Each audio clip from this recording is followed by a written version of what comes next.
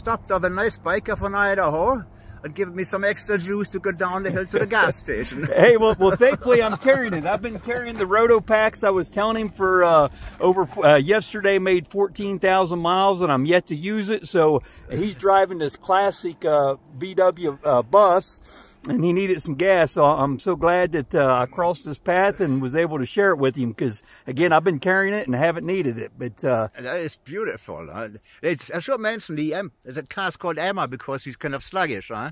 And she's 46 years old. She's born 1976.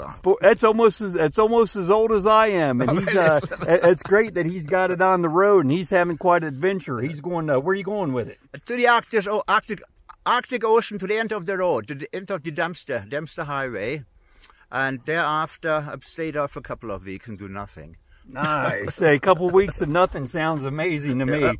So you've got quite a vacation and quite an adventure laid out ahead of you, don't you? Oh yeah, I mean life is on your hands. You have to use it. That's right. That's right. There's freedom there. If you don't use, you have to use your freedom. Yeah, use it or lose it, as they say, right? Exactly. And he's been up here. It sounds like you've done multiple trips up into Alaska. Oh yeah.